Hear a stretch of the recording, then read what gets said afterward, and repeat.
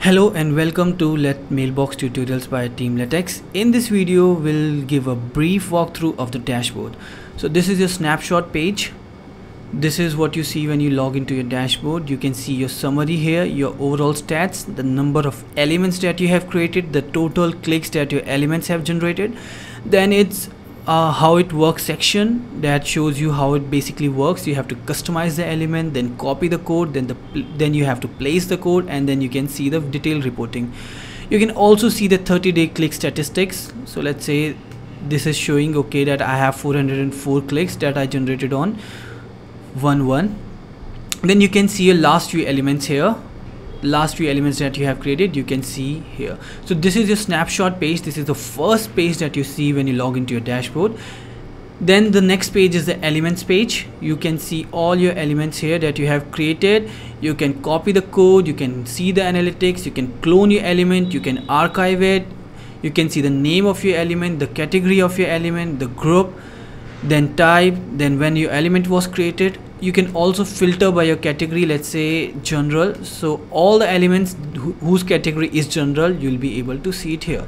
So you can filter out your elements using the category also. Then you can archive your campaign, and if your element is archived, you can also unarchive from here. Then the next part is my links.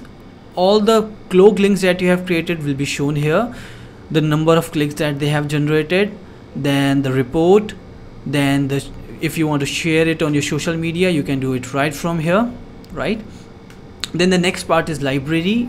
It contains 4 segments. Your library, it contains the images or the videos that you have uploaded. Then there is Usign integration, then Pixabay integration, then Tenor GIF integration. The next part is editor. You can simply upload any image, let's say this, and you can simply edit it. So this is what you can do via the editor. You can add some really cool layers here, really cool elements here to your image. Then the next part is settings. You can see your domain profile here. What's the website name, what's the private key, what's the time zone that you have selected. You can remove LetMail branding from here if you have the feature to do so. Then you can add a white label domain under your settings, right?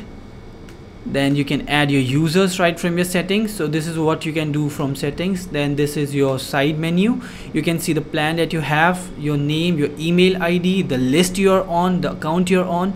You can even add more account if you have the feature to do so. And you can also see your general settings. This contains your name, email. You can change your password from here. Then you can see the list that you have. You can delete any random list that you have right from your account.